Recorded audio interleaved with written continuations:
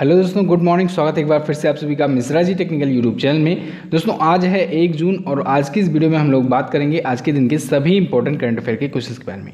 पूरी वीडियो ध्यान से देखिएगा, पूरी वीडियो डिटेल में समझाई गई है। अगर आप इंडिया के किसी भी एग्जाम की तैयारी कर रहे हैं तो ये वीडियो आपके लिए बहुत ही ज़्यादा हेल्पफुल होने वाली है। वीडियो देखने के जस्ट बाद दोस्तों आप लोग इसकी क्विज भी सॉल्व कर सकते हो। क्विज मिलेगी आपको Mishra ji technical MJT app पर। वहाँ पर आपको बहुत सारे फीचर्स मिल जाएंगे, बहुत सारे स्टडी मटेरियल्स और PDF फाइल्स बिल्कुल फ्री में मिल जाएंगे। तो आप लोग अभी तक अगर MJT ऐप नहीं इंस्टॉल किए हो तो Mishra ji technical MJT app को जरूर इंस्टॉल करो। चलिए बात करते हैं लास्ट डे के क्वेश्चन की। लास्ट डे का पहला क्वेश्चन था, भारत की पहली महिला IPS अधिकारी कौन बनी? तो वो किरण बेदी जी हैं, ठीक है। और वहीं R श्रीरेखा अभी केरल की पहली महिला IPS अधिकारी बनी है। अगला था, अंतर्राष्ट्रीय ओलंपिक समिति के अध्यक्ष कौन है? तो वो हैं थॉमस बॉक जी।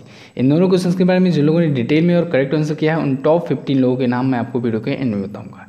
चलिए बात करते हैं आज के दिन के पहले क्वेश्चन की। तो आज के दिन का पहला क्वेश्चन है, किस राज्य ने के फोन नाम का एक मुफ्त इंटरनेट सेवा शुरू करने की घोषणा की है?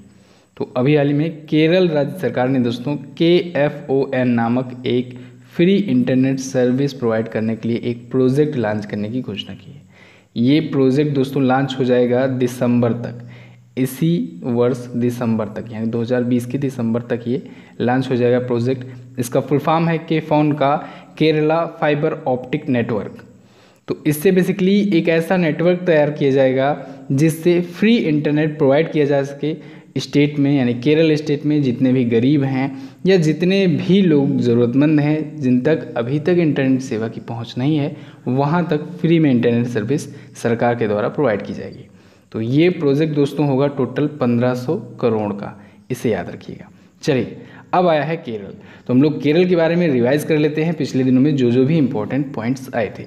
जैसे अभी दोस्तों ब्रेक द चेन कैंपेन शुरू किया गया था और ब्रेक द चेन कैंपेन की ही तर्ज पर break the chain cartoon campaign शुरू किया गया। दोनों ही केरल में शुरू हुआ।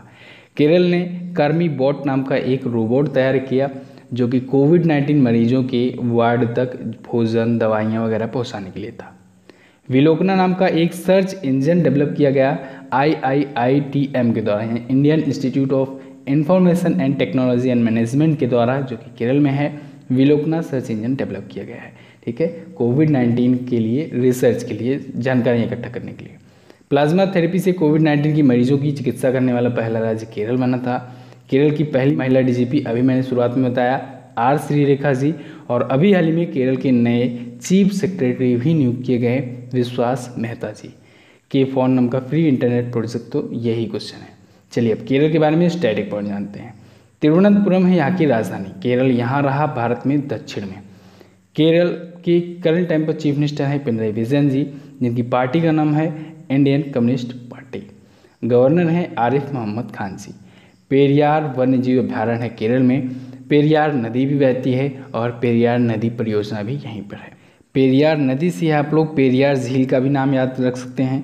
अष्टमुदी झील भी है, बेमिनाद भी झील है केरल में ही। क्लियर है। केरल अपना बॉर्डर शेयर करता है कर्नाटक से और तमिलनाडु से। अच्छा, केरल में एक दर्रा भी बहुत फेमस है, पालघाट। पालघाट नामक दर्रा कहाँ पर है? केरल में है। क्लियर है। इतनी जानकारी आपको केरल से होनी चाहिए। चलिए बात करते हैं अगले क्वेश्चन की। नेक्स्ट है, हाल ही में नाबार्ड ने किस राज्य के किसानों और गरीबों की मदद के लिए 1050 करोड़ रुपए दिए?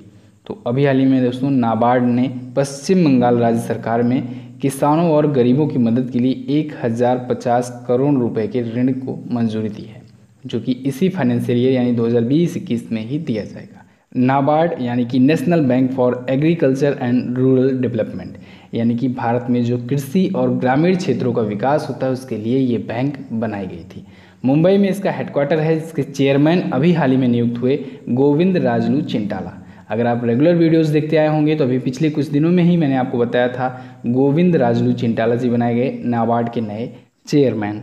नाबार्ड ने ही दोस्तों अभी कुछ दिन पहले ही देश भर के जितने भी सहकारी बैंक हैं, कोऑपरेटिव बैंक्स हैं, उनको 12,767 करोड़ रुपए देने की घोषणा की थी। इसे भी आपको याद रखना है। चलिए, ये पश्चिम बंगाल से रिलेटेड क्वेश्चन है। पश्चिम बंगाल से 2 पॉइंट आपको याद रखना है। अभी 2 वजहों से चर्चा में आया था। एक तो जब इसने एग्जिट ऐप लॉन्च किया था और एक मातृ स्मृष्टि योजना लॉन्च किया था पश्चिम बंगाल ने। इन दोनों को आप लोग याद रखेंगे। चलिए बात करते हैं पश्चिम बंगाल के बारे में थोड़ा सा और। कोलकाता है यहाँ की राजधानी, पश्चिम बंगाल ये रहा मैप में। ममता बनर्जी टीएमसी पार्टी से यहाँ की हैं चीफ मिनिस्टर, राज्यपाल हैं जगदीप धनखड़ जी। सुंदरवन का नेशनल पार्क है पश्चिम बंगाल में ही। पश्चिम बंगाल की तरफ चलते हैं। पश्चिम बंगाल ये रहा मैप में, ठीक है। ये अपना बॉर्डर दोस्तों शेयर करता है असम से, सिक्किम से, बिहार से, झारखंड और उड़ीसा से।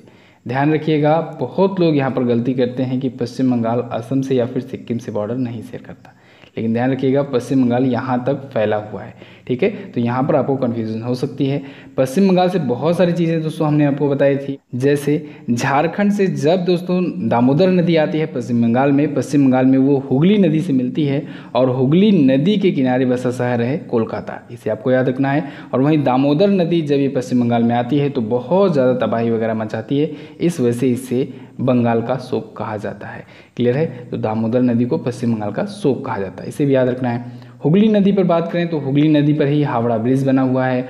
हुगली नदी पर ही दोस्तों फरक्का परियोजना भी है, इसे भी याद रखना है। और हुगली नदी के नीचे ही दोस्तों बनाया जा रहा है भारत का पहला under water metro railway project, ठीक है। यानी कि पहली बार अंडर वाटर मेट्रो चलाई जाएगी कोलकाता में हुगली नदी में ही, इसे भी आपको याद रखना है।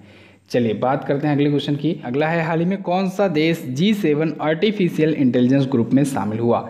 तो अभी हाल ही में दोस्तों अमेरिका शामिल हुआ है G7 के आर्टिफिशियल इंटेलिजेंस ग्रुप में। इसके पीछे का क्या कारण है? सबसे बड़ा रीज़न है आर्टिफिशियल इंटेलिजेंस के यूजेस के लिए एक इंटरनेशनल स्टैंडर्ड बनाया जा सके, जिससे कोई भी कंट्री हो वो आर्टिफिशियल इंटेलिजेंस का गलत इस्तेमाल ना कर सके। तो इस टाइम पर अमेरिका द्वारा खास करके चाइना के लिए ज्वाइन किया गया है, क्योंकि चाइना दोस्तों टेक्नोलॉजी में बहुत ज़्यादा मैनिपुलेशन करता है, बहुत ज़्यादा हेर फेर करता रहता है। तो इस वजह से अमेरिका ये चाहता है, अमेरिका का कहना ये है कि चाइनीज़ जो कंपनीज़ हैं वो लोगों के फेस रिकॉग्नाइजेशंस को, उनकी डेटा को इकट्ठा कर रही हैं, कलेक्ट कर रही हैं, जिसका आगे चलकर बहुत ही गलत यूज़ कर सकती हैं।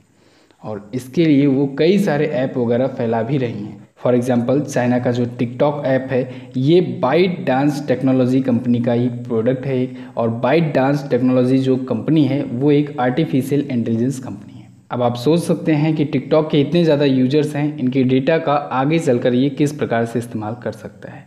सबसे बड़ी बात ये कि ये लोकेशन की परमिशन नहीं मांगता है जो टिकटॉक ऐप है, लेकिन फिर भी लोकेशन इसमें रिकॉर्ड होता रहता है, इसके पास रहता है और उसी के अकॉर्डिंग ये वीडियोज़ को रिकमेंड करता है, क्योंकि ये लोकेशन सिम कार्ड से लेता है और वो भी बिना परमिशन के। तो यही सारी कुछ चीज़ें हैं जिस वजह से टिकटॉक का विरोध इतना हो रहा था अभी तक इंडिया में, और अभी भी हो रहा है बाकी कंट्रीज़ में भी। चलिए बात करते हैं हम अमेरिका की। अमेरिका दोस्तों देख लीजिए मैप में, ये रहा अमेरिका। वाशिंगटन डीसी यहाँ की राजधानी है, डॉलर है यहाँ की करेंसी, संसद का नाम है कांग्रेस, डोनाल्ड ट्रंप 45वें यहाँ की हैं प्रेसिडेंट। चलिए अब बात करते हैं हम लोग अगले क्वेश्चन की। नेक्स्ट है, विश्व तंबाकू निषेध दिवस कब मनाया जाता है? तो ये दोस्तों मनाया जाता है 31 मई को। प्रत्येक वर्ष 31 मई को दोस्तों वर्ल्ड नो टोबैको डे मनाया जाता है। क्यों मनाया जाता है? तंबाकू के हानिकारक पदार्थों के बारे में लोगों में जागरूकता फैलाने के लिए, और साथ ही साथ लोगों को अवेयर करने के लिए कि इसका यूज़ ना करें। इस बार की इसकी थीम रखी गई है protecting youth from industry manipulating and preventing them from tobacco and nicotine use. यानी कि अगर हिंदी में बात करें तो युवाओं को इस इंडस्ट्री के हेरफेर से बचाना और उन्हें तंबाकू और निकोटीन के उपयोग से रोकना। तंबाकू में पाया जाने वाला मादक पदार्थ दोस्तों निकोटीन है, बहुत पूछा जाता है एग्जाम्स में, साइंस के पोर्शन में, इसे आपको याद रखना है। अच्छा 2020 की थीम इतनी ज़्यादा लंबी है तो ये तो पूछी नहीं जानी है। 2019 की थीम अगर आपसे पूछी जाए तो आप बताइएगा, बहुत ही छोटी थीम थी, टोबैको एंड लंग हेल्थ, और कई सारे एग्जाम्स में ये पूछी भी गई थी थीम। तो ये बहुत ही इंपॉर्टेंट डे है मई मंथ का, इससे आपको लोग याद रखना है दोस्तों। मई मंथ के सभी इंपॉर्टेंट डेज और उनकी थीम का जो पूरा लिस्ट है उसको मैंने अपडेट करा दिया है। आप लोग एप्लीकेशन को ओपन कीजिएगा, नीचे स्टडी मटेरियल वाले सेक्शन में जाइएगा, वहाँ दिवस और थीम बना होगा एक सेक्शन, उसमें जाइएगा और सभी मंथ का जनवरी फरवरी मार्च अप्रैल मई सभी मंथ के इंपॉर्टेंट डेज और थीम की पूरी लिस्ट वहाँ पर अवेलेबल है, आप अच्छे से रीड कर सकते हैं। साथ ही और भी बहुत सारी स्टडी मटेरियल्स अवेलेबल हैं, तो Mishra ji technical MJT app में आपको सब कुछ मिल जाएगा। चलिए बात करते हैं अगले क्वेश्चन की। नेक्स्ट है, भारतीय पुरातत्व सर्वेक्षण यानी ASI ने कहाँ पर 9वीं शताब्दी की शिवलिंग खोजा है? तो अभी हाल ही में ASI ने दोस्तों वियतनाम में 9वीं शताब्दी का यानी कि 1100 साल पुराना शिवलिंग खोजा है। कहाँ पर? वियतनाम में। वियतनाम के क्वांग प्रांत में दोस्तों एक चाम मंदिर है, वहाँ के परिसर में स्थापित किया गया है ये शिवलिंग। ये 1100 साल पुराना है और इसका बताया जा रहा है कि इसका निर्माण राजा इंद्रवर्मन द्वितीय के शासनकाल के दौरान हुआ है। किसके दौरान?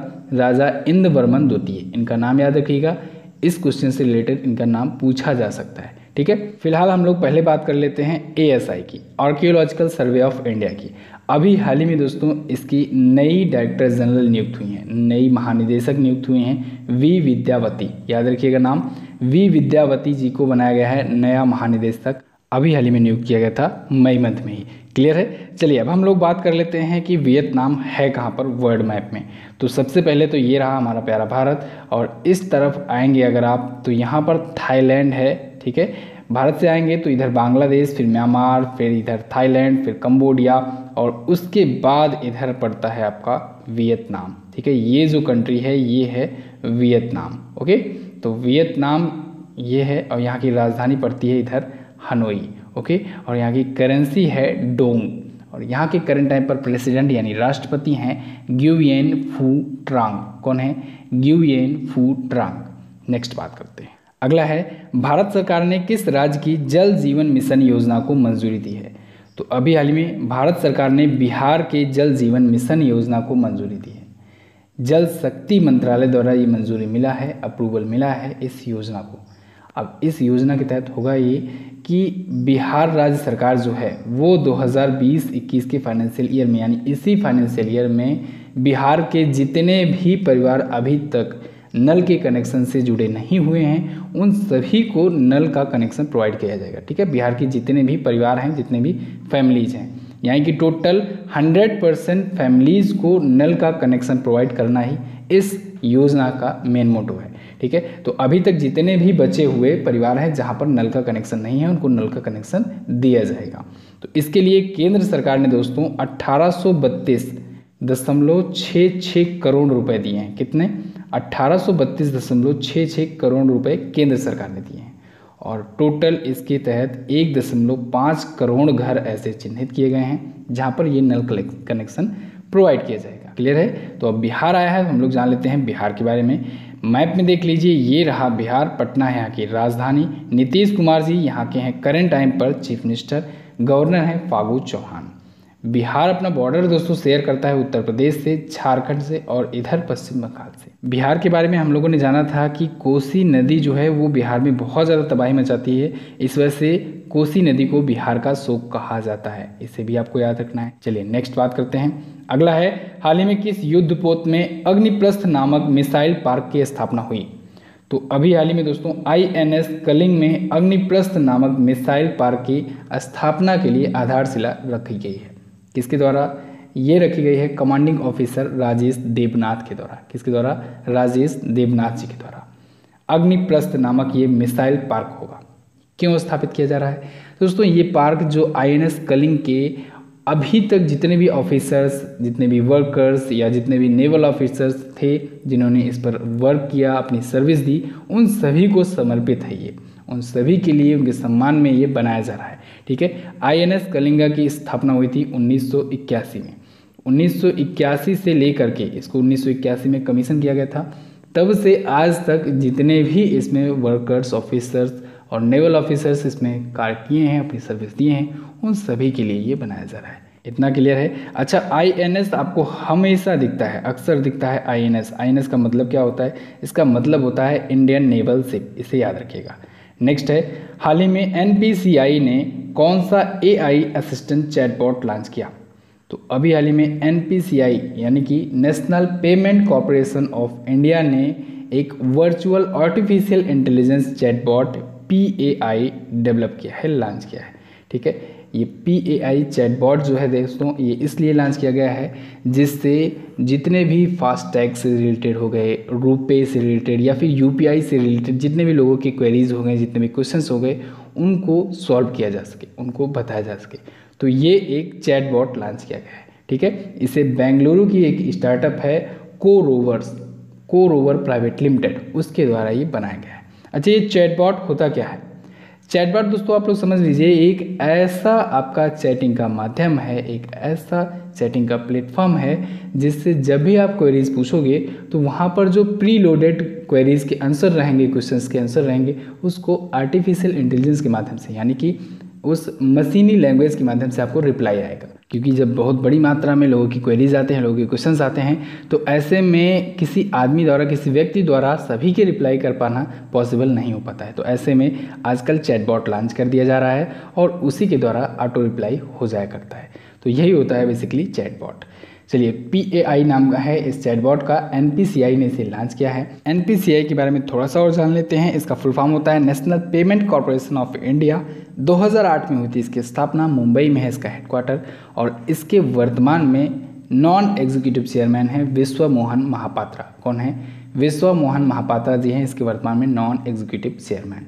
और वहीं इसके MD और CEO हैं दिलीप असबे। कौन है? दिलीप असबे। दोनों का नाम आपको याद रखना है। अगला है पावर फाइनेंस कॉर्पोरेशन के CMD कौन बनाए गए? तो पावर फाइनेंस कॉर्पोरेशन के चेयरमैन एंड मैनेजिंग डायरेक्टर दोस्तों बनाए गए रविंदर सिंह ढिल्लो। रविंदर सिंह ढिल्लो को दोस्तों राजीव शर्मा जी के स्थान पर लाया गया है। इससे पहले राजीव शर्मा जी थे, तो अब अगले 3 वर्षों के लिए रविंदर ढिल्लो जी को नियुक्त किया गया है। ये 1 जून 2020 से यानी कि आज से इस पद का कार्यभार संभालेंगे। ओके, पावर फाइनेंस कॉर्पोरेशन दोस्तों, इससे रिलेटेड अभी कुछ दिन पहले ही एक क्वेश्चन आया था। क्या आया था कि मध्य प्रदेश की एक NBPCL है, उसके साथ समझौता हुआ था हाइड्रो पावर प्रोजेक्ट के लिए पावर फाइनेंस कॉर्पोरेशन का। इसे आपको याद रखना है। चलिए नेक्स्ट बात करते हैं। अगला है भारत ने किस नाम से पश्चिम से दक्षिण पूर्व एशिया सोलर ग्रिड पर वार्ता शुरू की?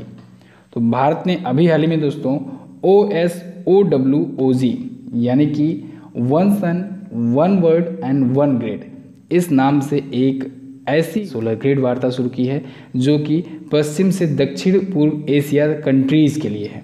अब ये वार्ता का मेन उद्देश्य क्या है, मेन पर्पज़ क्या था, इसके बारे में आप लोग जानिए। तो दोस्तों कुछ कंट्रीज़ ऐसी हैं जहाँ पर सोलर लाइट प्रॉपर तरीके से नहीं पहुँच पाती है, जहाँ पर सूर्य का प्रकाश प्रॉपर तरीके से नहीं पहुँच पाता है। तो ऐसी कंट्रीज़ में सोलर एनर्जी प्रोवाइड करने के लिए, सोलर पावर प्रोवाइड करने के लिए ये एक वार्ता शुरू की गई है। तो इस वार्ता का यही उद्देश्य है कि उन कंट्रीज़ में सोलर पावर या एनर्जी प्रोवाइड कराना जहाँ पर सनलाइट की कमी है। क्लियर है बिल्कुल? तो बस दोस्तों ये तो था हमारी तरफ से आज के दिन का करंट अफेयर। कैसी लगी आपको वीडियो, आप लोग हमें कमेंट करके बताइएगा, और अगर आपका कोई सुझाव है तो आप उसे भी कमेंट करके हमें बता सकते हैं। अब बात करेंगे हम लोग क्वेश्चन ऑफ द डे की, लेकिन आगे बढ़ने से पहले आपसे रिक्वेस्ट है कि अगर आपने अभी तक वीडियो को लाइक नहीं किया है तो वीडियो को लाइक कर दीजिए। चैनल पर अगर पहली बार आए हो, चैनल को अभी तक सब्सक्राइब नहीं किए हो तो चैनल को सब्सक्राइब करके बेल आइकन को जरूर प्रेस कर लो। चलिए बात करते हैं क्वेश्चन ऑफ द डे की। आज का पहला क्वेश्चन है आपके लिए, विश्व अस्थमा दिवस कब मनाया जाता है? अगला है, हाल ही में गिरधर अरमाने को किस मंत्रालय का सचिव नियुक्त किया गया है?